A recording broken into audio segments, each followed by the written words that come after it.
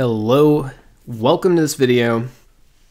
We are going to be taking a look at something that's a skill that's very valuable in order to combine information that you might be getting from the Tableau REST API in ways that are supporting your automated workflows.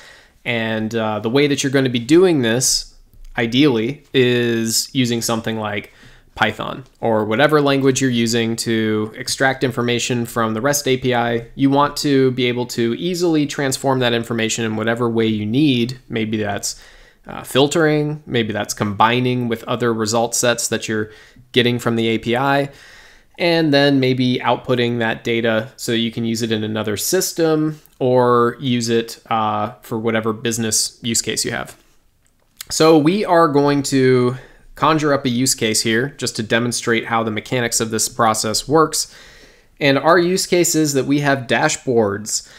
Dashboards might exist in different projects, and something we want to be able to do is query our information about our dashboards, and then query information about our projects, and then maybe combine that information together so that we have a nice convenient file kind of like this, where for any given dashboard, we know which project that dashboard exists in and have some information about, not just the project ID. It's nice that this is 7092226cc, but oh, that's the default project. Okay, that's good to know. And we have a description as well. So let's use that as our use case here for pulling different pieces of information from the REST API and then combining them together into a nice user-friendly output, or something that you might use with other systems. So diving right in, let's skip the basics here. There's a video on this video called Getting Started with Tableau API-lib, and Tableau API-lib is the library that we're using in this tutorial. So this is a library that I wrote and maintain. Just full disclosure, there are other ways you can interact with the REST API. You don't have to use my library. You could use Tableau Server client. You could use your own code, custom from scratch. But be aware that the reason these libraries exist is that writing everything from scratch can be quite time consuming and difficult. So we are importing some stuff from this library. We'll cover each part as we get there. We are defining a configuration to communicate with our server. So we have to have some credentials. By the way, don't expose this to anybody. I'm doing it because this is a tutorial and I want you to be able to plug in your own information in place of mine. And then once we have our configuration, we are going to connect to whatever environment we specified up in our configuration. So let's do that. Let's sign in, and then to start things out, let's get information about all of the views that we have on our server.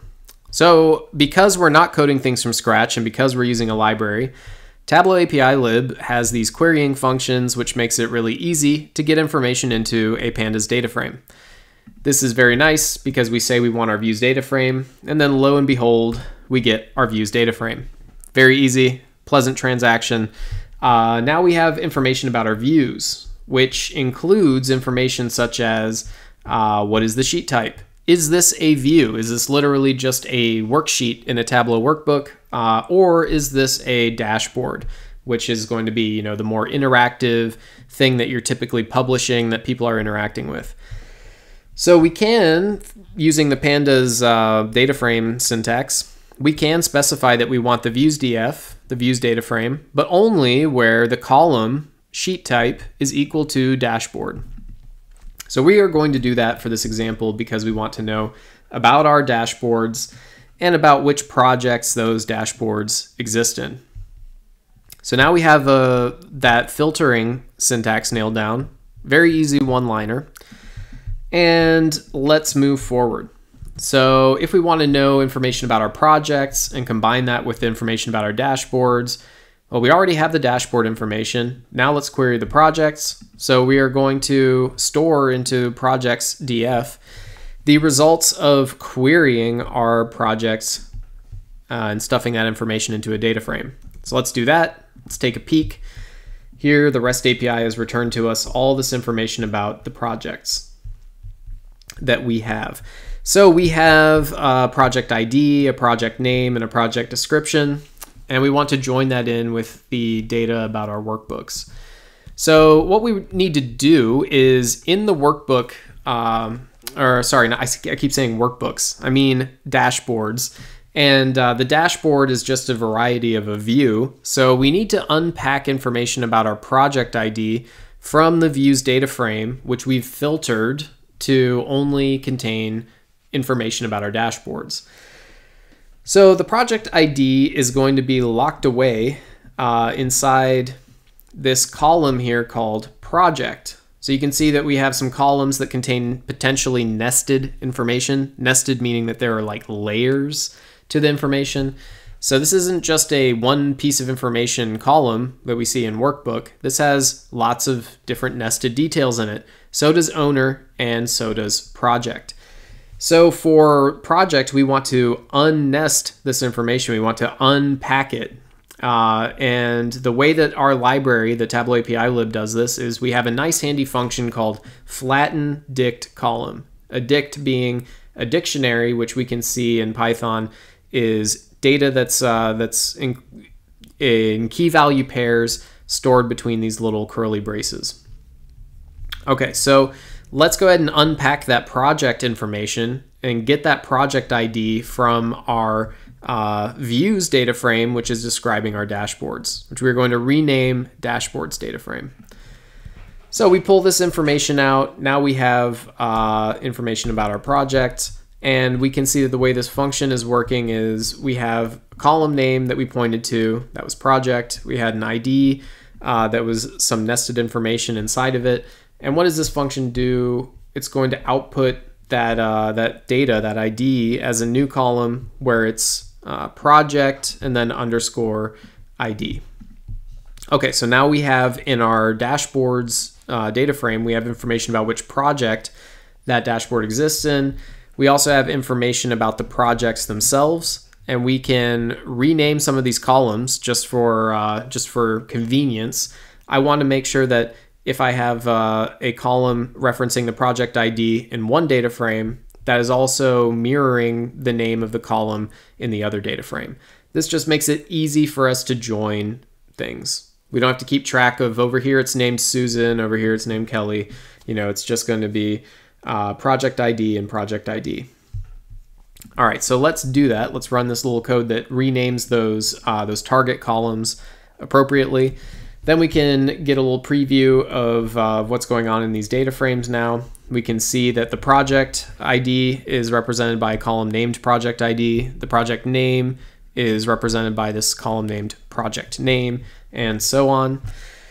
So as a little final step here to the transforming the data, let's actually join these two data sets together. We have the dashboards data frame. We are going to use the pandas method called merge in order to merge our two data frames together, or in other words, join those data frames together.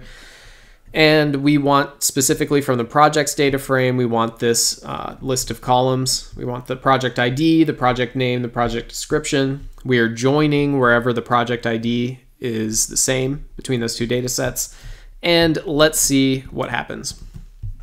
So we end up with this, this data frame, which is describing all the information we had about our dashboard before. We can even confirm that we only have dashboards in here.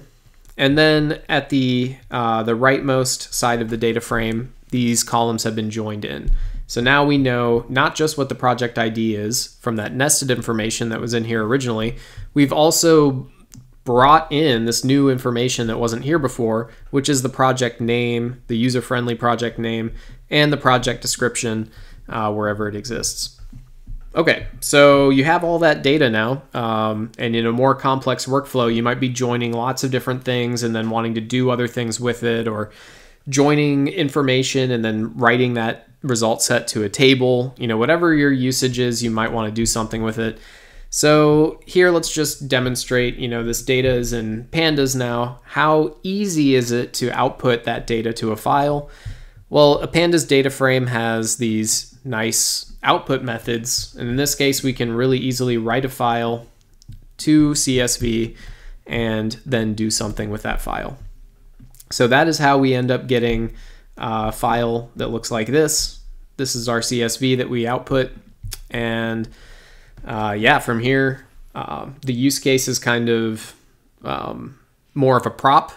You know, we really want to demonstrate what that process looks like inside of Python, querying data using the REST API, getting that data into a Pandas data frame, which is the one of the first class citizens of working with data in Python, and then making things happen for your automated workflows. So hopefully this video is useful to you and empowers you to get all the various details that you want out of your Tableau server using the REST API, and then do things with it. So hope to see you around in future videos, and good luck.